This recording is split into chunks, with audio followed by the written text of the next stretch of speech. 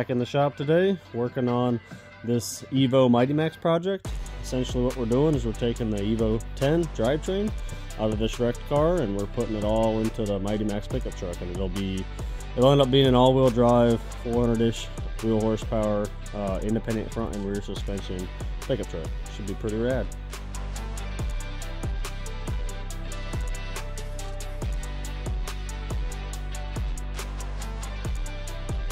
So we have the Evo up in the air. These things have a subframe front and rear, so essentially it's just a couple main bolts that hold the front and rear suspension in, and then the motor is mounted to the subframe on the front, so there's some motor mounts. Basically we'll strip everything front and rear. This control arm's broken, that's why we were kind of fighting getting it in, but we'll pull the subframe and get the whole car stripped from underneath, and then we'll figure out a way to mount it back to the caster so we can get it out of here. But that's the parts we need. So once that's all stripped, get the car back out. So we're gonna start with pulling the drive shafts out, pulling the exhaust out, and then we'll start moving on to the suspension and drop it all out from underneath.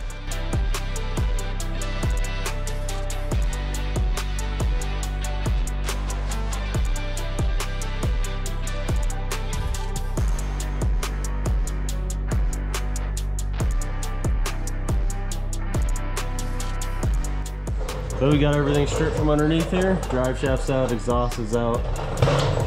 Pretty much ready to get all the bolts soaking, pretty much ready to drop the subframes. The only thing we gotta do now is the e-brake cables, which we have to do from the top side. So we're gonna start getting them all ready to come out from the top side so we can pull the rear. Here we have the drive shaft out and the exhaust out.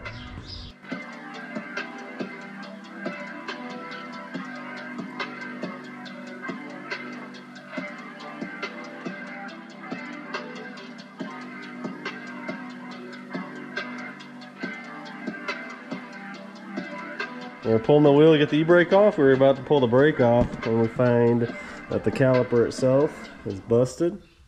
So that bolt won't come out, and look at that. That's busted as well. So more parts, yay.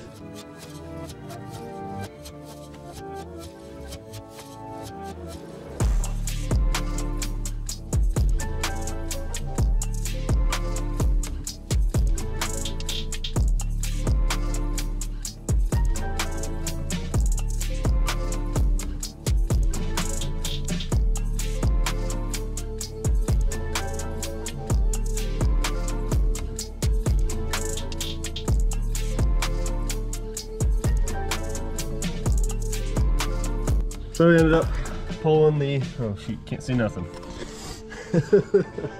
Hold on. So we ended up pulling the e-brake cable out of the center here and then pulled it through the body. So now we have it free from the underside, which means we can start dropping the rear.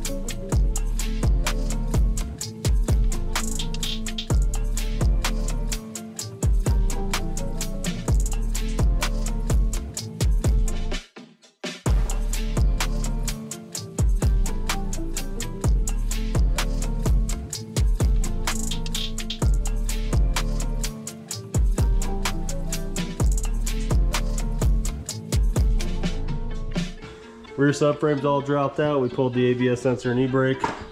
Got it all unbolted. It's just hanging from the coilover so we can drop it. So the rear suspension's ready to drop out. We're gonna put it down, pull the coilover bolts, and then lift the car off of it. Rear suspension's out. It's a little bit rusty. This is the Michigan car, so it's actually not that bad. So we still gotta pull the fuel tank, but we're gonna pull the front suspension next just because the bigger component and a lot of weight up front. All right, so with the rear suspension removed, we're gonna start working on the front. We're gonna get everything disconnected from the top side first. Wiring, lines, vacuum lines, coolant, all that stuff. Get it all disconnected, and that way we can go underneath and drop all the suspension and the motor and everything with it.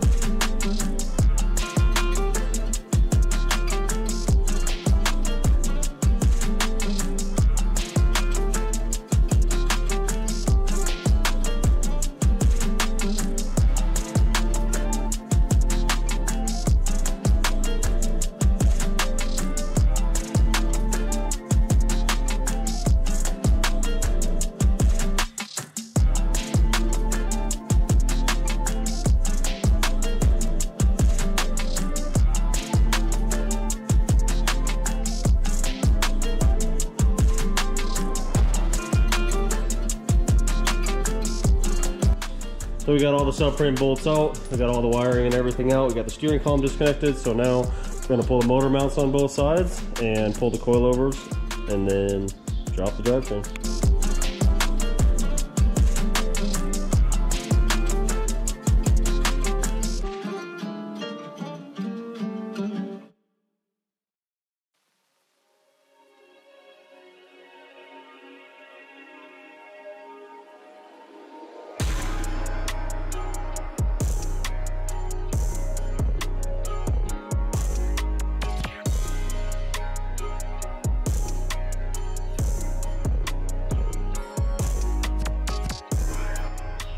So we got the drivetrain completely out. We still have some wiring and stuff we got to pull out of the engine bay and the steering column, the rest of it, but the subframes are both out. We also have to pull the gas tank, so we'll do that before we get the shell out. But everything else, top side, we should be able to get it once the shell's off the list. So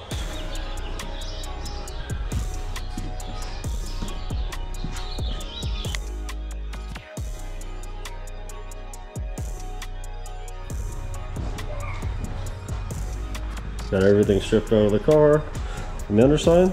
We got the fuel tank out. So now, fuel tank, we have the rear suspension, exhaust, front suspension, the whole engine, transmission. There's all the exhaust and the drive shaft. So now, we get to figure out how to get this chassis out of the shop, down to a trailer, and then the Mighty Max in here.